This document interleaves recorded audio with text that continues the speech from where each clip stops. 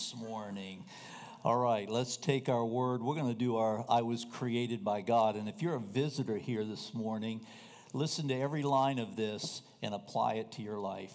I was created by God for a great purpose. His divine power now gives me everything I need to fulfill it.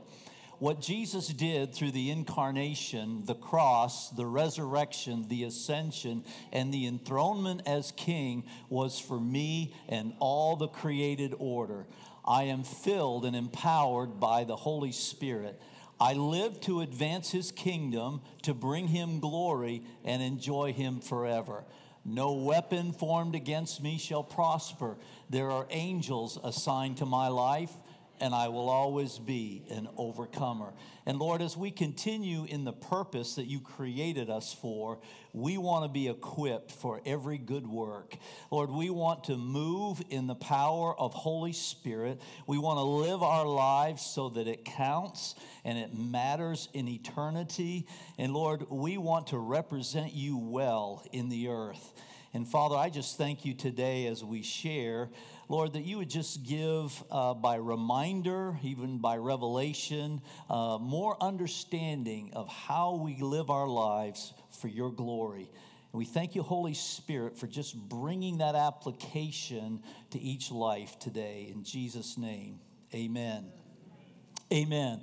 Well, let me first say the chilly ride, it wasn't chilly. It was actually pretty nice. Beautiful evening. Go ahead and throw some more of those photos up there just so what I'm doing is making those who missed it feel like, oh, I shouldn't have missed it. So you'll sign up next year. And even the gifts were like laser inscribed wooden spoons and things like that, very prestigious, of course.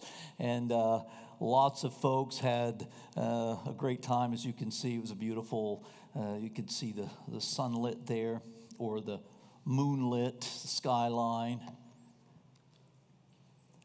All right.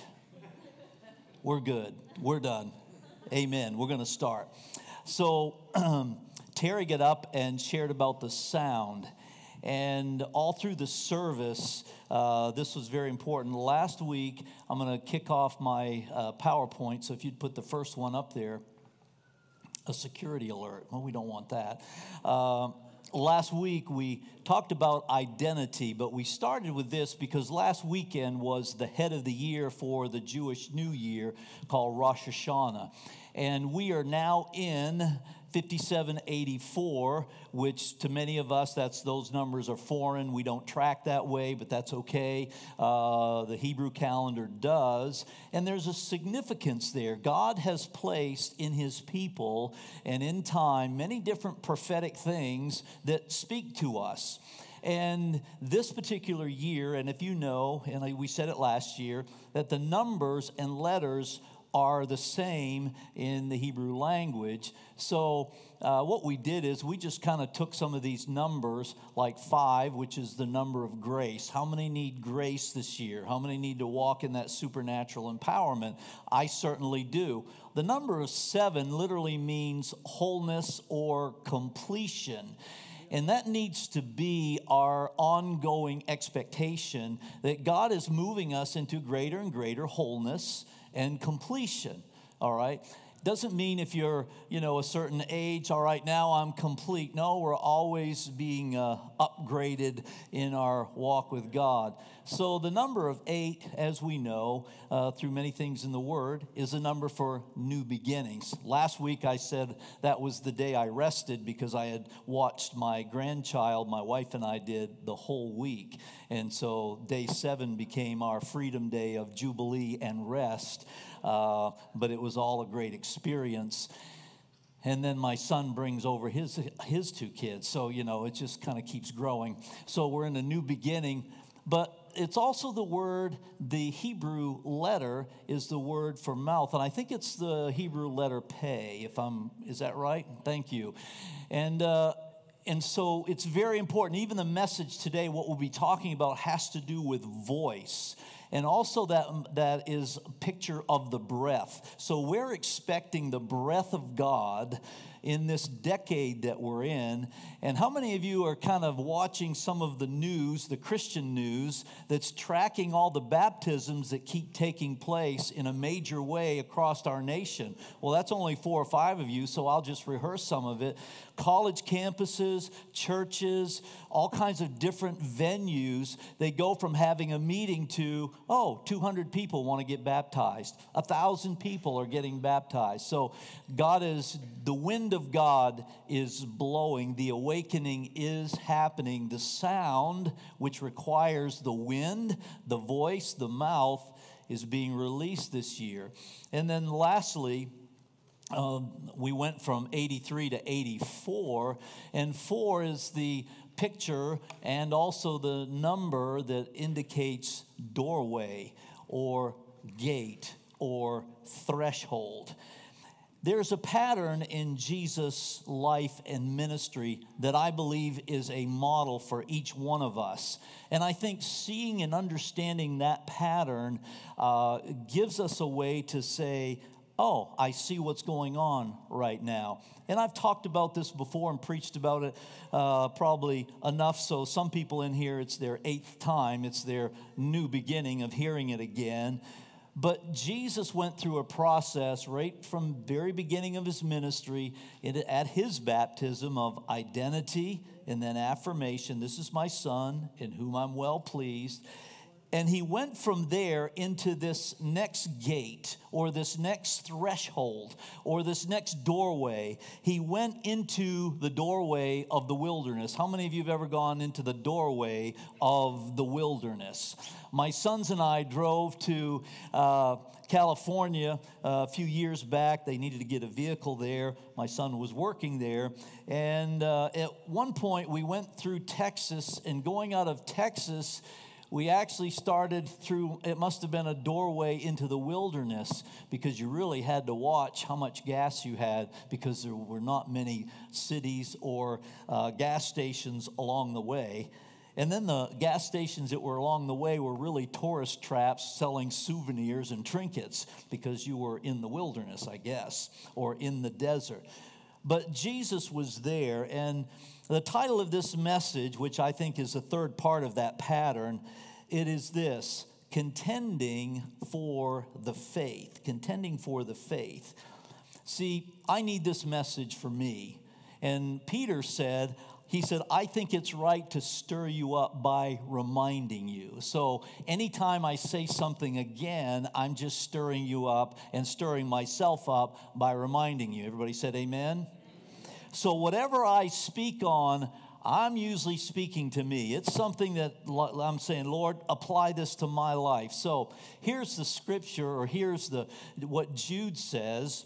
Jude, I believe it's right here. Nope, back me up here. I'm going to read the scripture to you. I didn't have it written into the PowerPoint. But Jude 1:3 says this: Beloved, when I gave all diligence to write unto you of the common salvation, it was needful for me to write unto you and exhort you that you should earnestly contend for the faith which was once delivered to the saints. If you've been watching any kind of news at all, probably not secular news, but other things, you would recognize that the faith, the Christian faith, is being contended for around the world. Many nations, there's martyrdom taking place at unprecedented level. In places like the United Kingdom and England, they have created these laws so that you cannot be anywhere close to an abortion clinic at all. If you're a Christian and you have something to pass out, or you just want to pray with someone that's walking into a place, you can't even do it.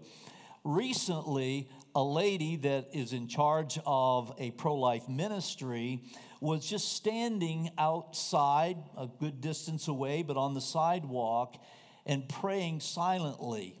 She wasn't even moving her lips. She was just thinking and praying thoughts in her mind. And she got arrested. And it's been 6 months. She finally a judge smart enough said, no, stop politicizing and stop arresting people for what they think in their mind.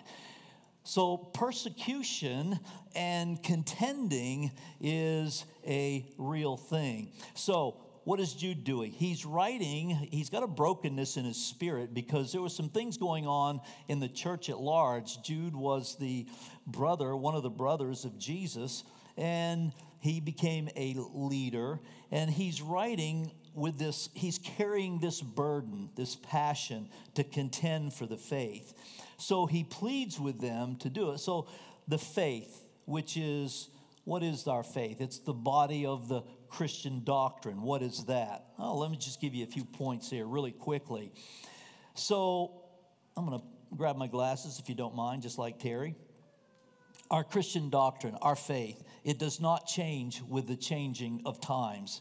It is not something that man discovered or manufactured. It is the Holy Spirit's revelation to us. The historic faith is a truth that clusters around the person and works of Jesus. Now, the fundamentals are the faith. This is just a reminder. We believe in the verbal inspiration of Scripture, supernatural birth of Christ, sinless sovereign life of God manifested in the flesh through his Son Jesus, Christ's substitutionary death on the cross, Christ's physical resurrection from the dead and triumph ascension to the Father, which we declared already, the absolute necessity of the new birth so that we become a new creation in him, and the imminent return of the Lord. How many believe that? If you do, say amen. Amen. I'm in the right place this morning. There's also the commissions of faith. 2 of them are Mark 16, that we're to preach the gospel throughout the world. And our missions conference is coming up, and it underscores that. Thank you, Nathan, for underscoring that whether we're at work, in our family, our geography where we live, or even the geography around where we come to worship, we should be preaching the gospel there, reaching out and touching lives, because Matthew 28 said, Jesus, when he left, he said, go and disciple the nations, okay? Go and disciple the nations. Contending means to fight while standing on the very thing that's being assaulted. I believe probably most of you have had either your faith, your values, things that you stand for in some way assaulted. If not by an individual, for sure by Satan himself through thoughts and accusations and other things. So contending means to fight while standing on the very thing being assaulted. It means to stand against all who undermine it. It also means contending with adversaries, endeavor with strenuous zeal, or to strive to obtain something. Here's the reality today in the world we live in 2023, soon to be 2024. We see it and we feel it all around us. The contending that the culture, many of the mountains of culture, contending. You know, we all check out the news once in a while and we think, my goodness, everything they're saying is almost simply totally 180 degrees out of phase of how I live and what I believe and what I know is to be true. So whether we know it or not, there's a contending.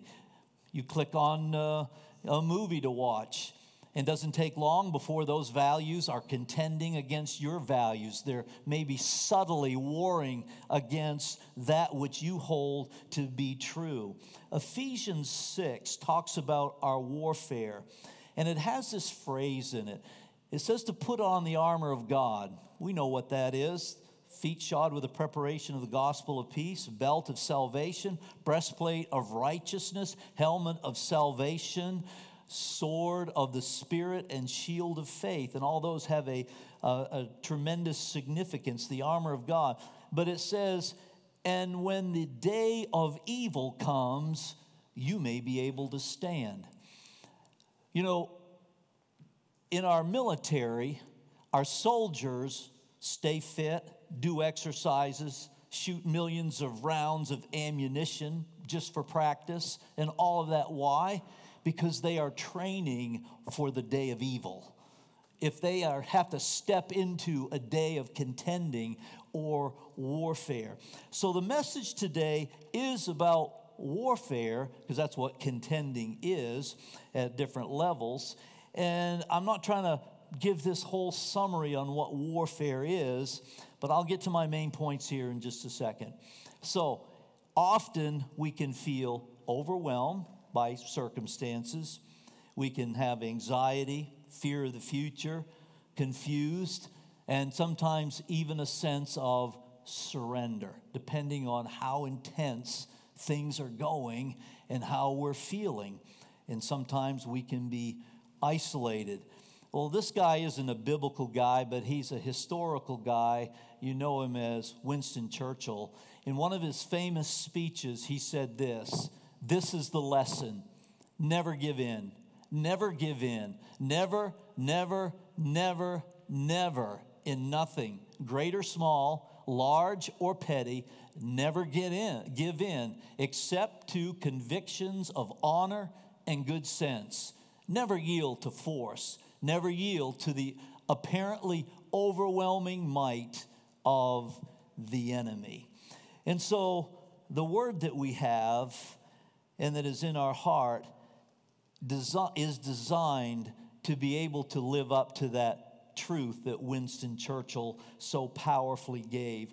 And you know that it was because of his words and the hope that his words gave over and over to England that they were able to stand, even being bombarded over and over again by the enemy. So let me say this: we will never give up, and we will contend for the faith. And you know, we need to be saying this now, while there's not people monitoring and saying, what are they saying in that building?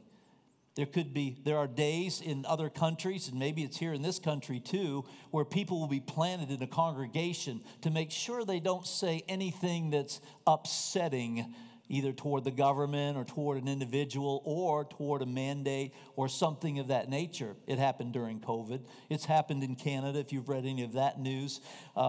They have been under quite a bit of oppression.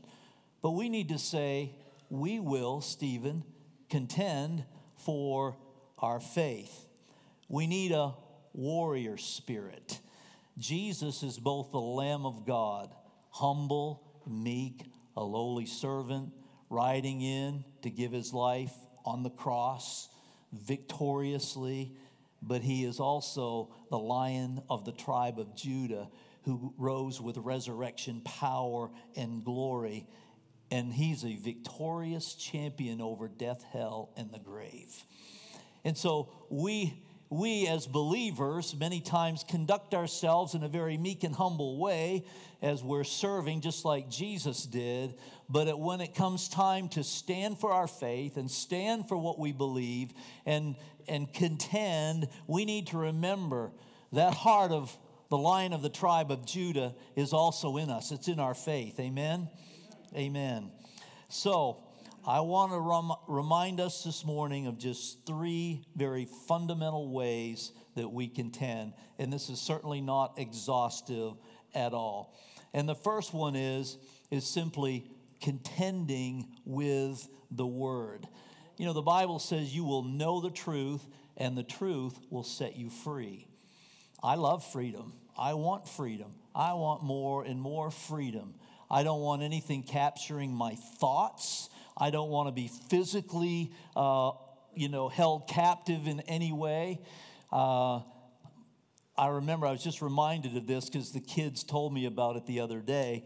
If you've ever kind of had a challenge with claustrophobia, you don't like tight spaces, okay? And I've rebuked that thing, and I think I'm free of it, okay? But I wasn't free of it that day, okay? And so this was years ago. We were in Disney, and there was this really cool ride that everybody was going to go on. And so I said, okay, I'll stand in line and, this kind of thing. But it was kind of in a dark room, and you stood up for this ride. What's it called? Do you remember? Do you remember what that ride was called? It's not important. Okay, that totally is not. You remember? Space mission? All right, so I love space, and I wanted to go on a space mission, okay? And so I'm standing, everybody else gets in. Everybody else in the family, every last one of my family is there. And I'm kind of the last, and it's like, yeah, I'm kind of looking it over. And then all of a sudden, clamp, and I'm totally restricted, And it wasn't that I was afraid that I was going to be shaken around. I just didn't want the restriction. I didn't want to have that lack of freedom, even for that 1 minute or 2 minutes that it was going to take. Our Revolutionary War soldiers, a very small percentage of people, gave their lives, gave their fortunes, they gave their sacred honor for our freedom. And today we even have veterans here in this house.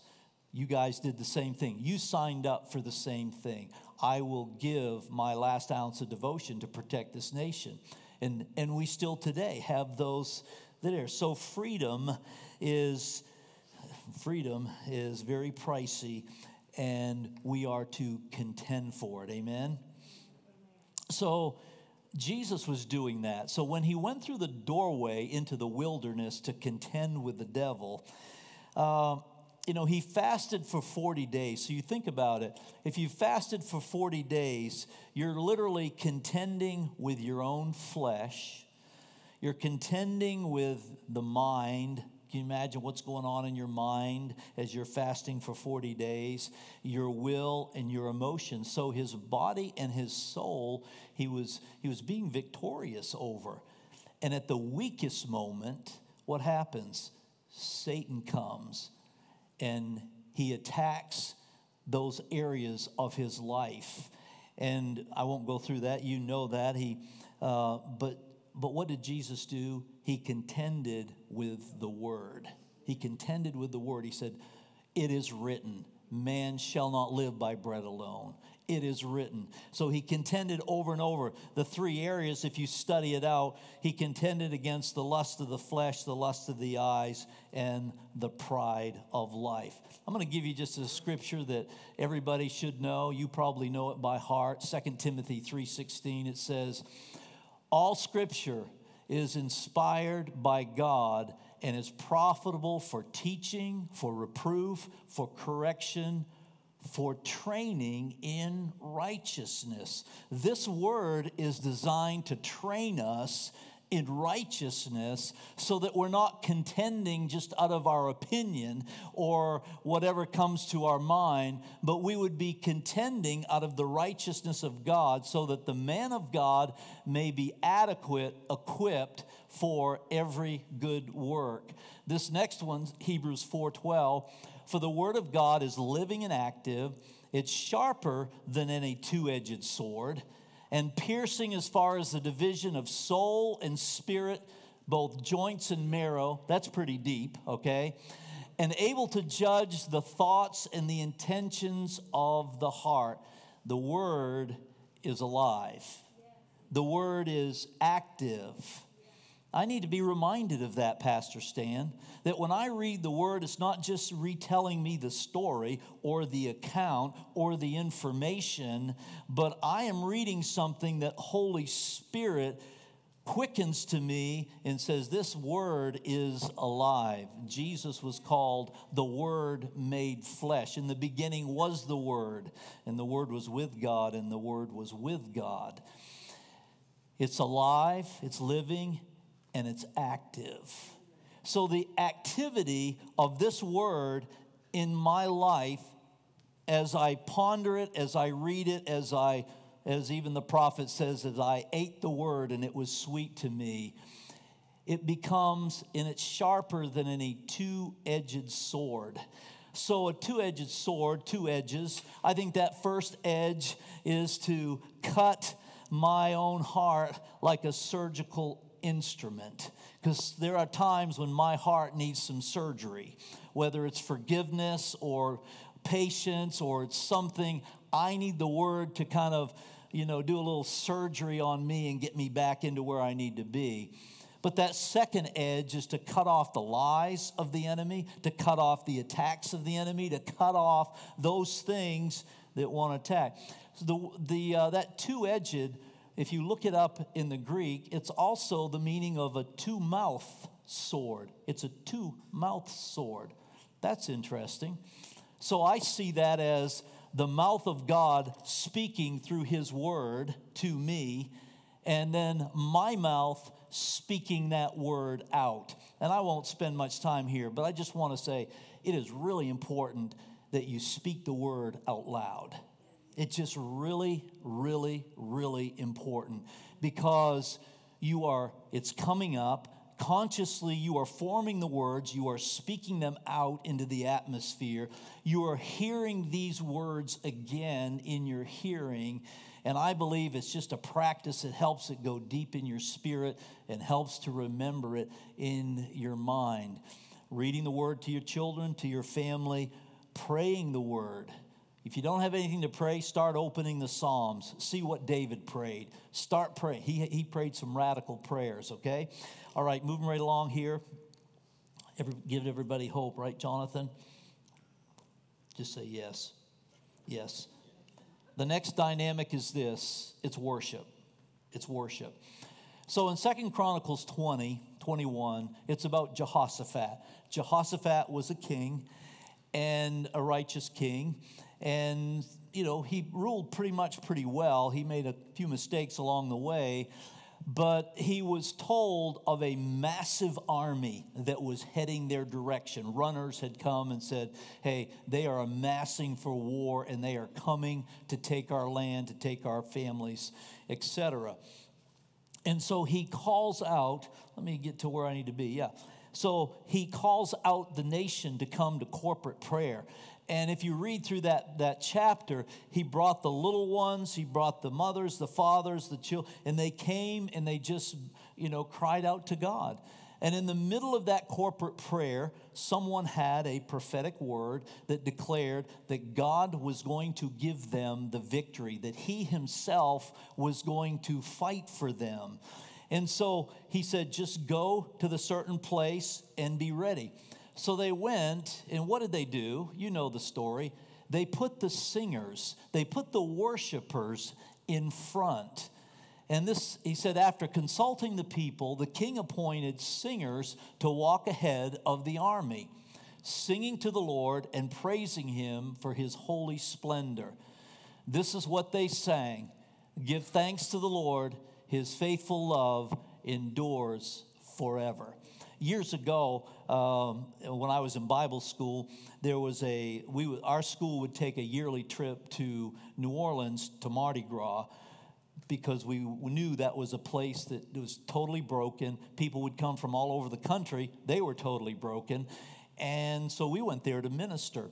And this particular year, there were 200 of us. Multiple buses to get down there. We slept on pews in a church and all that kind of thing. And so this one night, our leader, Pastor Mike Massa, said, this is what we're going to do tonight.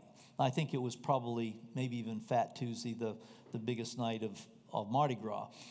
He said, all 200 of us are just going to parade straight down through Bourbon Street.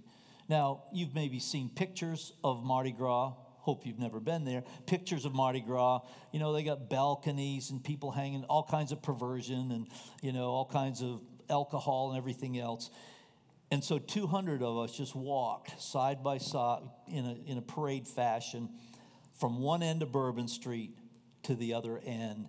And all we did, he said, I don't want anybody to talk to anybody. I don't want you to have conversations with people. He said, all we're going to do is sing, oh, the blood of Jesus. Oh, the blood of Jesus. It washes white as snow. And we sang that all the way down Bourbon Street. And when we got to the end, we came together and still ministered.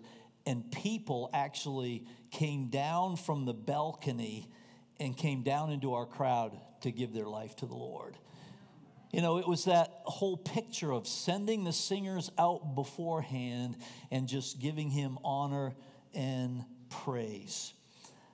Give him 15 this week if you were following, or if you were listening. I'm just going to give you this little short thing that Dutch said. But he talked about believing for a baptism of fire and impartation out of one of the dreams that were given. And he outlined the steps for that. He said, first, if you want, that impartation that God wants to bring upon our nation and into each individual, he said, you first have to choose.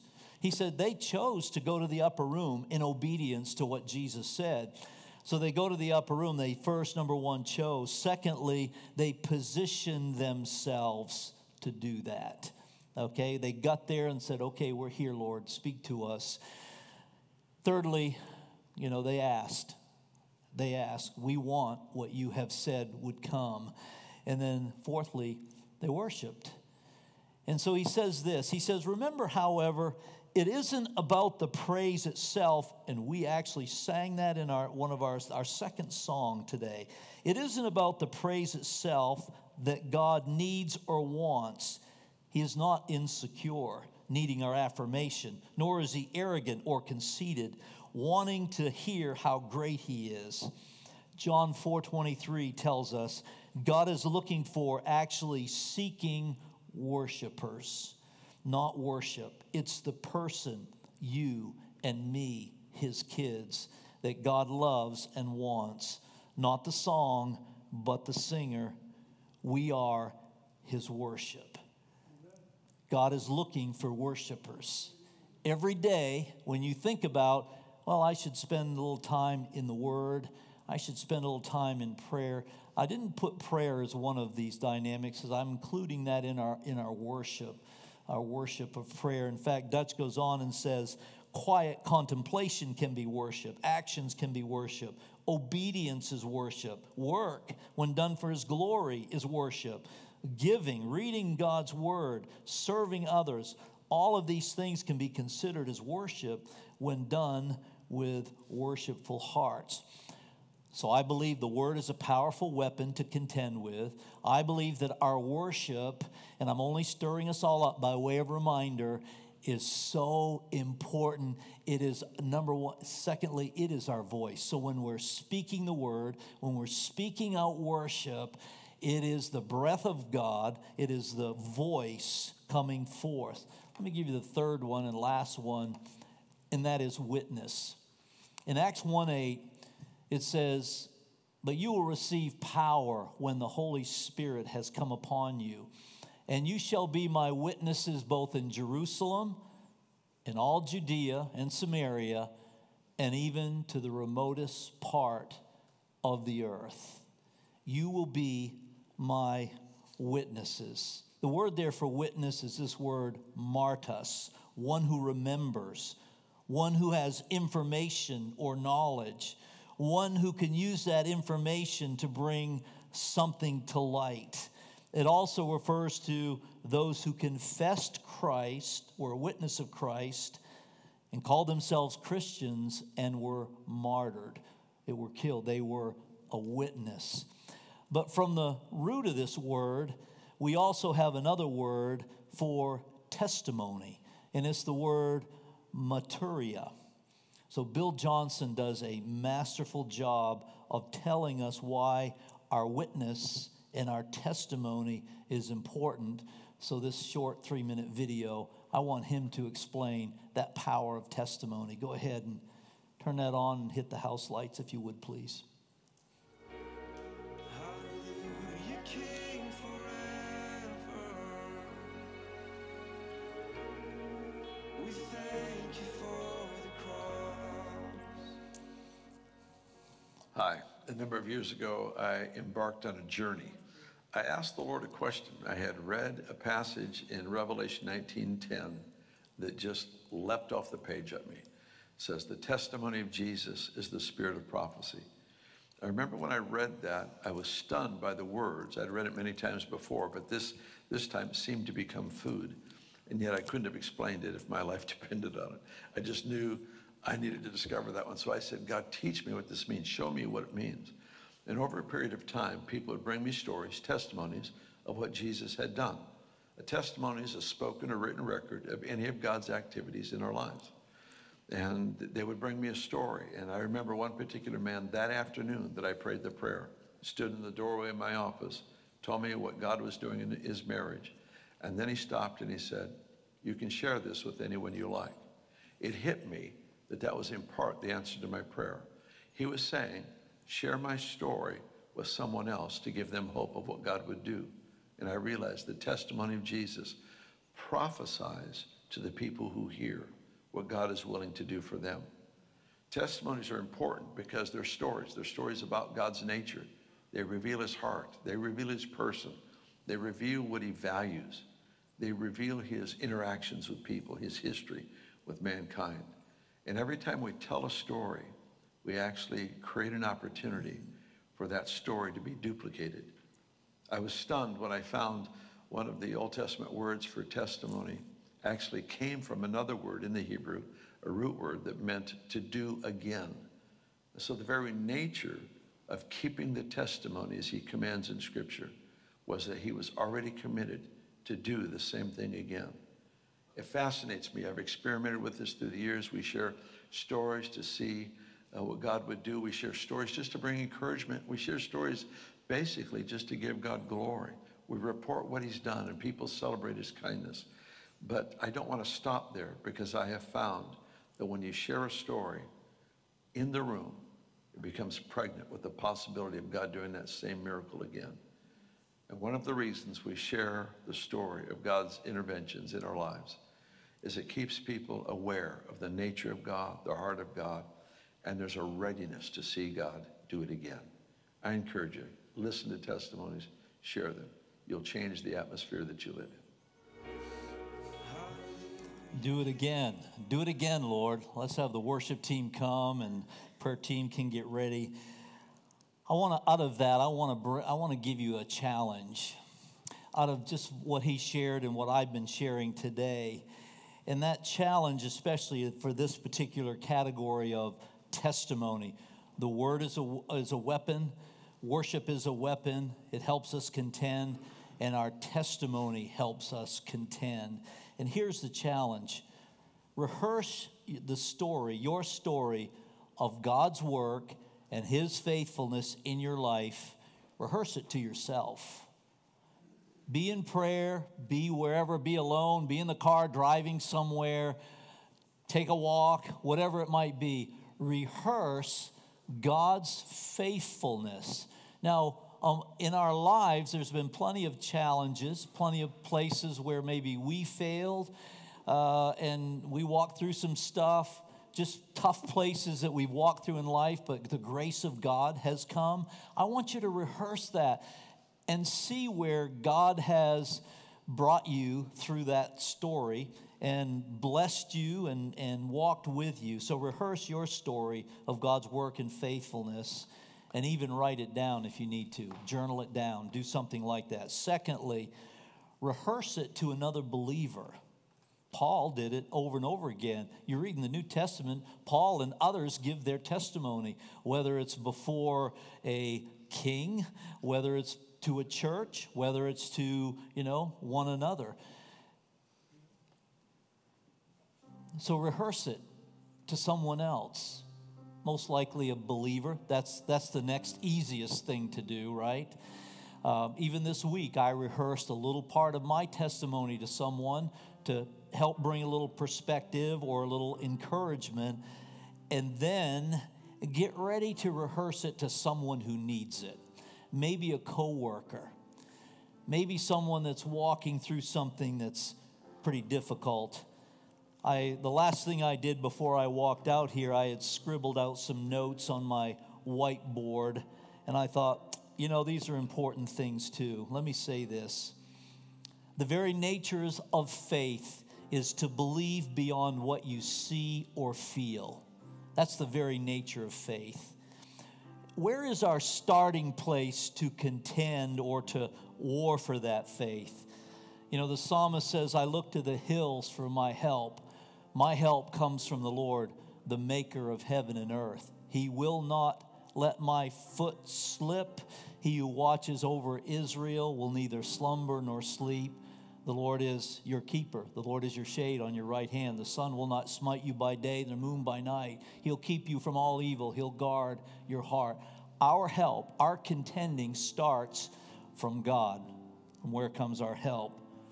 Satan wants you to battle only from the soulish realm. See, he wanted to get Jesus to battle from his soul. He was hungry. The appeal to all of the kingdoms of this world that the enemy put before him, and even his pride. So Satan wants to battle from only the soul realm, mind, will, emotions, more so even from our emotions and mind. Because when your will joins your faith, you are unstoppable. Stand up with me if you would, please. You need to hear that again. When your will joins your faith, you are unstoppable. If he can remind you of your sin, your weakness, your failures, and get your emotions to dwell on that, then he has paralyzed you at the very first gate or the very first threshold of the victory that God wants you to walk in, wants me to walk in. So this witness, let me just say this, as Bill Johnson said about testimony. God has a track record, and it's a good track record. And I'm wanting just to remind you of what is God's track record in your life. Victory begets victory begets victory. Jonathan, when you share a victory in your life to someone else who needs a victory in that area, you are literally together saying, God, do it again. Do it in me. It could be a victory that somebody shares about a prodigal that came home. That begets another victory. It could be about a victory or testimony about a marriage being healed, or a testimony of healing.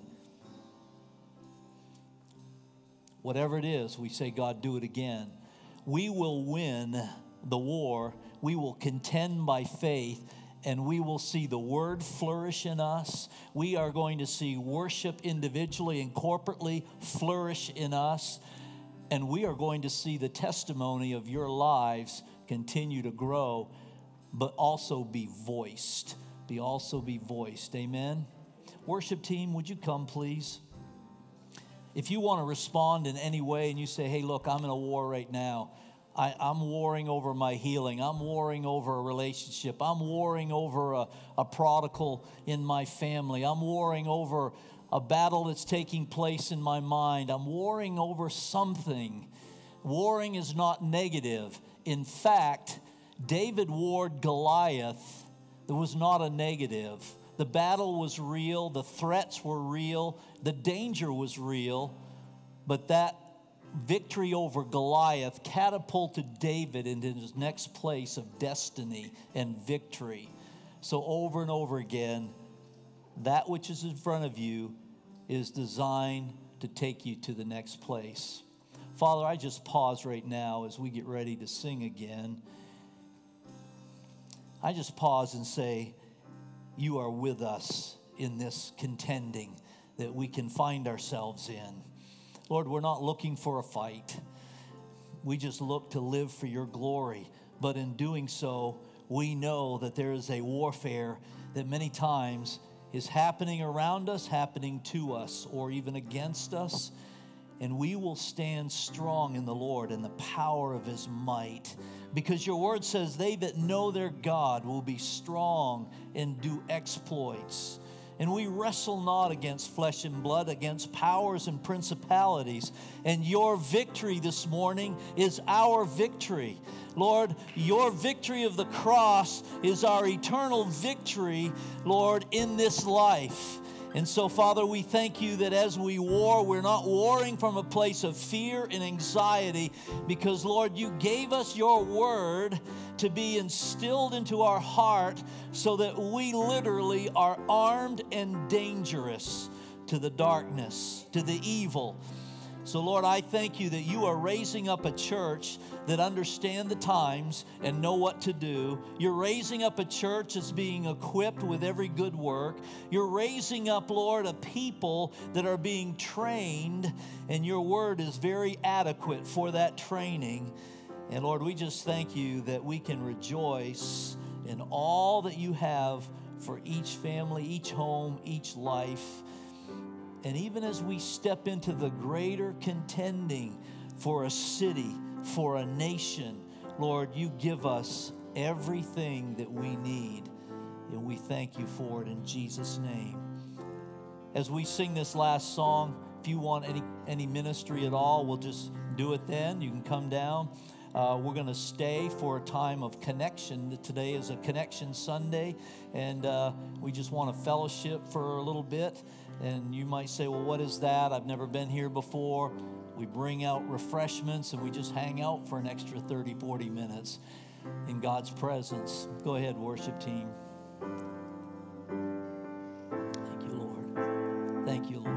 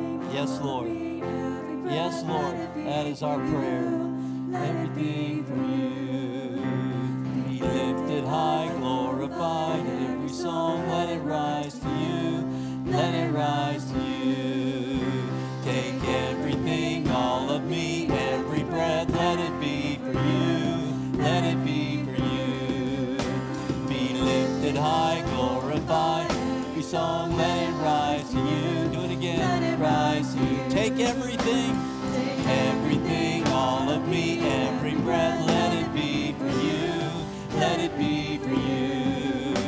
Be lifted high, every song, let it rise to you, let it rise to you. Jesus, my heart sings worthy. Jesus, my soul.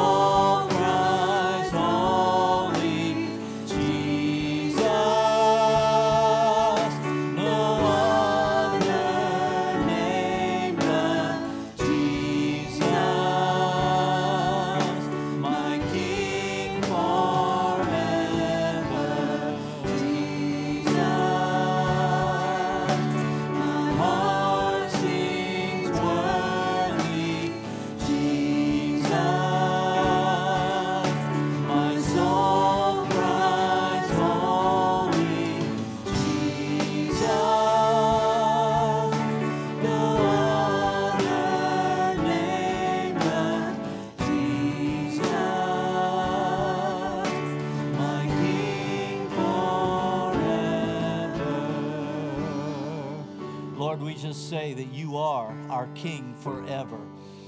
And we do say, Lord, take everything, all of it. Let it be for you. Let there be a song and a sound that comes from our life, that comes out of our mouth, our testimony, our worship, your words spoken into the vacuum of our culture today that needs to hear the truth that will set them free. We thank you, Lord, that we stand on a firm foundation. And Lord, we contend from a place, Lord, of great strength in you. I thank you for it today. I thank you, Lord, that families today, Lord, are realigning their hearts, their homes, their lives in your word and in your worship and in the testimony of what you have done, not only in their lives, Lord, but in the lives, Lord, of the saints in all these years. And we just give you thanks, and we declare today, the Lord bless you, the Lord keep you, the Lord make his face to shine upon you and be gracious to you. The Lord lift up his countenance towards you and give you peace. And everyone said, amen. Amen. Please stay with us for our Connect time. And we'll linger over here on the left. If you didn't get prayer and you wanted to come down and have prayer for anything, please do that. Don't forget to go get your children. If you have them upstairs, bring them back down for our Connect time if you would. And we also want to welcome some new people into our church family.